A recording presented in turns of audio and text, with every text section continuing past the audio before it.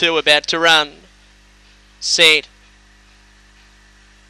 And away, Liz Coil Lass out fast, beaten for speed by later skaters who shifted up the track but goes through to lead. A length in front over Whipstick Indy, who is just off heels, and that left later skaters to kick away by 3 Whipstick Indy, who quickly came again as the leader wandered about.